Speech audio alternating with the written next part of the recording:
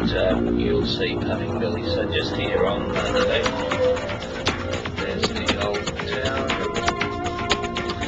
there's the forest of tall mountainish, and the train. We're going to have some lamingtons and of course Vegemites. What is Vegemites? It's a yeast that has been used for beer making. They discovered back in the 1920s that it's got a lot of vitamin B.